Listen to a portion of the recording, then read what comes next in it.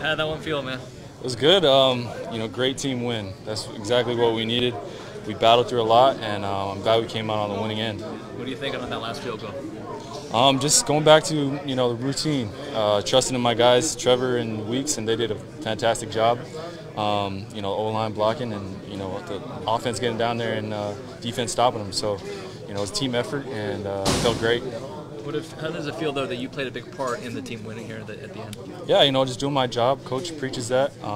Just trying to be a good teammate and, knock them through. How do you keep your emotions in check during a moment like that? Because obviously with so much on the line, everybody's really depending on you. That's really the last effort to win the game. It was a roller coaster, man. It's just trying to stay steady.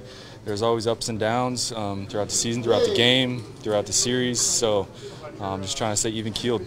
Frank Reich called that timeout just as the field goal missed. Little bit of good timing on your part. How do you sort of regroup and get yourself ready for the next kick? It's a great warm-up kick.